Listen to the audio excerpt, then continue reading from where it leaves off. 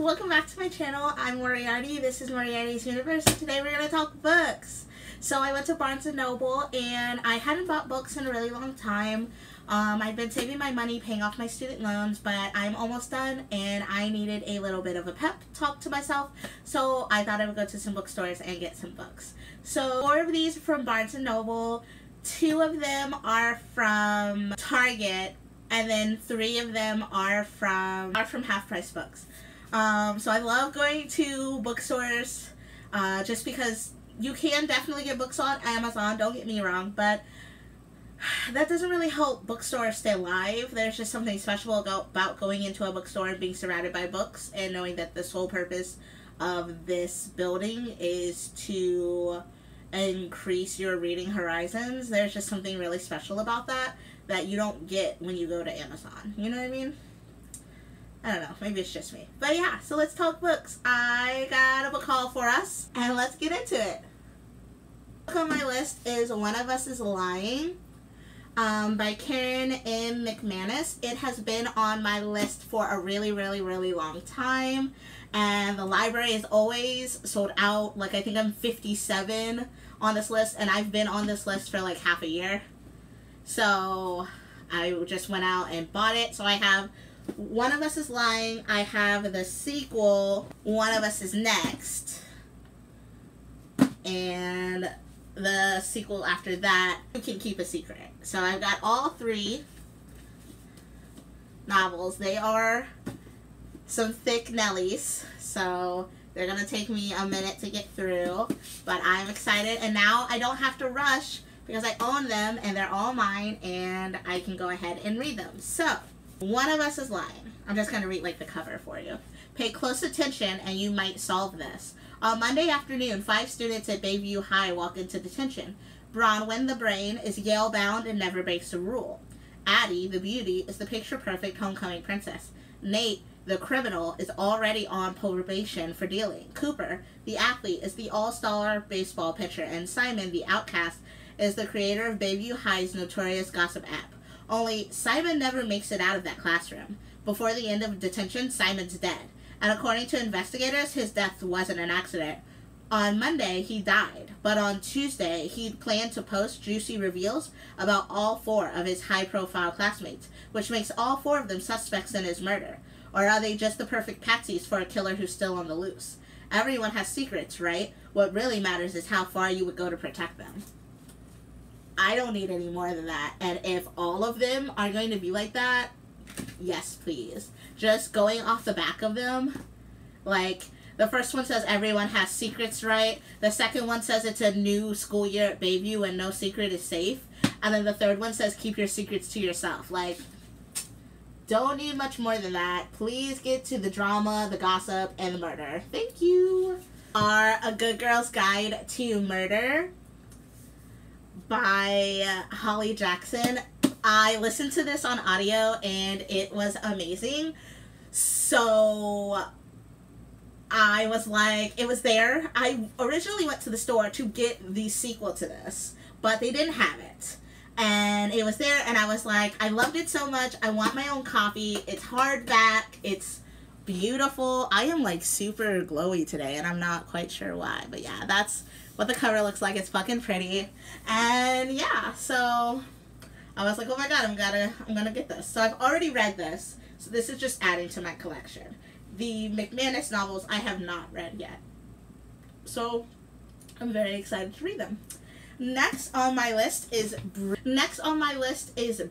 Born by Zoraida Cordova. I've probably jacked up her name, I apologize. But one way or another, death always collects. So I didn't need much more, but I'll read you the back. 3 sisters, 1 spell, countless dead. Lula Moritz feels like an outsider. Her sister's newfound incantrix powers have wounded her in ways that Lula's Bruja healing powers can't fix, and she longs for the comfort her family once brought her. Thank the Dios for Max, her sweet, steady boyfriend who sees the beauty within her and brings light to her life. Then a bus crash turns Lula's world upside down. Her classmates are all dead, including Max, but Lula was born to heal, to fix. She can bring Max back, even if it means seeking help from her sisters and defying death herself. but the magic that defies the laws of the Dios is dangerous, unpredictable, and when the dust settles, Max isn't the only one who's been brought back. Yes, please? I am a little scared, though, because, like, the very first part of the book is all of the praise for Labyrinth Lost. So I'm really hoping that, this is book 2. So this is actually book 2 in a series called The Brooklyn Brujas. I wish I'd looked more into it before I bought it. I would have brought... Really? That's Leia. I would have looked into it a little bit further and bought Labyrinth Lost if I knew this was going to be book 2. I don't know if they're connected. I'll have to do a little bit more research on that. I'm so glad I waited before I decided to read it, because I would not have known what the fuck was going on. So yeah, but I'm still excited to read it, and now I'm on my way to the library to see if they have Labyrinth Lost. Next book on our list is Girl, Serpent, and Thorn, and this cover, y'all. As soon as I saw it on BookTube, I was like, oh my god, the cover is so pretty. So pretty. Like, I think I'm just gonna read it. I've heard good and bad things about it. Sometimes the princess is the monster. I think this is the girl that can't touch anything.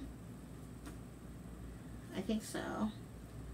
There was and there was not, as all stories begin, a princess cursed to be poisonous to the touch.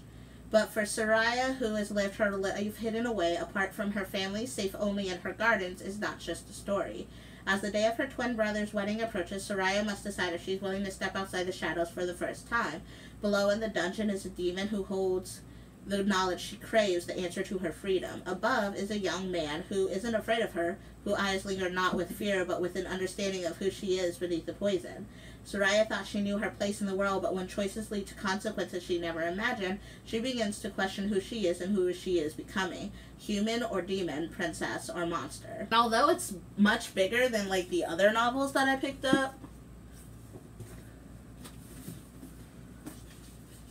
it's not as thick. So, hopefully, this will be a decently quick read. Looks like author notes. 300. It's only 311 pages, so not as thick as the other bad boys. I think that One of Us is Lying is like 400 some odd pages. Oh my god, they're not numbered? Oh no! Oh. I was like, what? Yeah, that was only 311, and this is 358. So these are some thick boys. Alright, next books I got are from Half Price Books. I literally just picked them up today. We were out in the area and I was like, must visit. So, first one I got is called Killing Club by Marcy Walsh and Michael Malone. Now, apparently this is like a real story that was written by someone who plays a character on One Life to Live, which I guess is like a soap opera. I don't do soap operas. I have no idea who this person is. I picked it up for the jacket. It was only a game. Over a decade ago, in the small town of Gloria, New Jersey, feisty, red-headed outcast Jamie Ferreira and 11 friends from Gloria Hart High School started a club. They would come up with ingenious ways to kill people they didn't like, pretty much everybody they knew, and write down these pretend murders in a death book. Calling themselves the Killing Club, the group of misfits voted on who was most likely to get away with their imaginary murders. It was harmless fun, or so they thought, until the dead bodies started piling up. Legit, Murder Club brought me to the book. I opened it. It said until the bodies started piling up, and I was like, alright, sold. I don't need to know anything else. I'm sold. The rest of it says, now, more than a decade later, Detective Sergeant Jamie Ferreira of the Gloria Police Department has a homicide investigation on her hands. The victim is Ben Timos, one of her fellow Killing Club members, and where Ben's death is an exact replica of a murder once dreamed up in the club. Jamie's boss, her fiancé Rod, is sure the death is just a ghoulish accident, but when the club reunites for Ben's funeral, the unimaginable happens. Another murder, another Killing Club dead, another crime copied from the death book. Soon, Jamie is getting death threats, anonymous notes with details only those in the club would know. Someone is targeting the Killing Club, and all signs point to one of their own. Jamie's oldest friends turn into suspects, In a race against time, Jamie must separate her teenage memories from her hardened cop skills and find the killer by learning dark secrets at the heart of the Killing Club before everyone in the group is dead, including Jamie.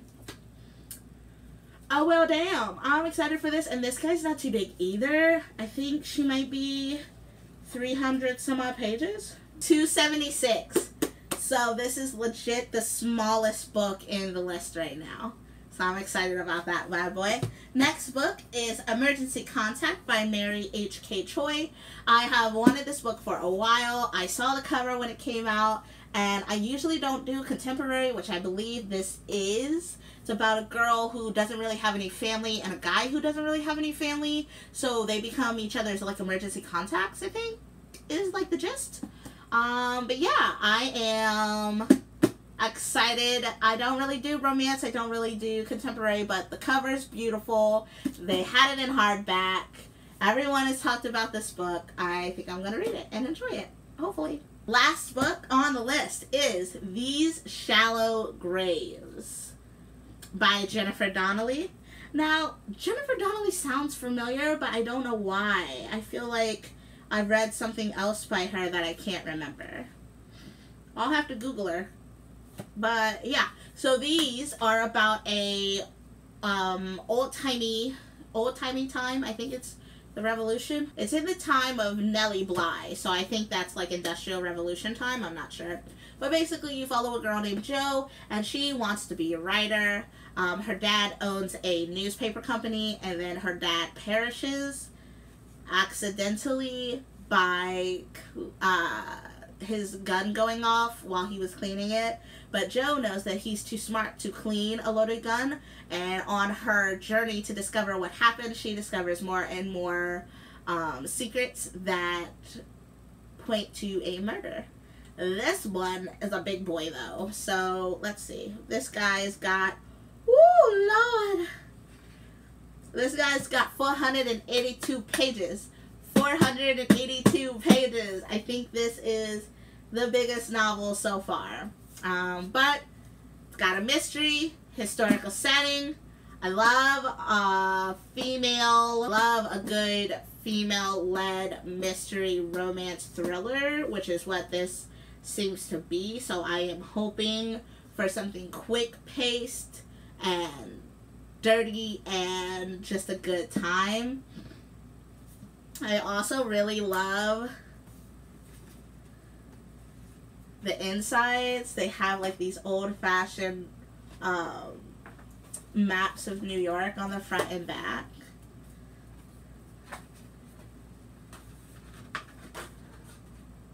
So those are cool. Those are pretty.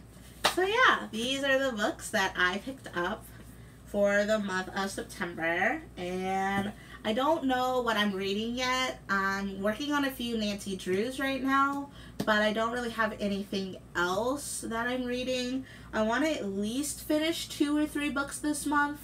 I finished A Good Girl's Guide to Murder a couple of days into September, so I'm going to count that. But yeah, come back and see what I'm reading in a couple of days. And this has been my book haul. I'm Moriarty, this is Moriarty's Universe, and I'll see you next time. Peace out.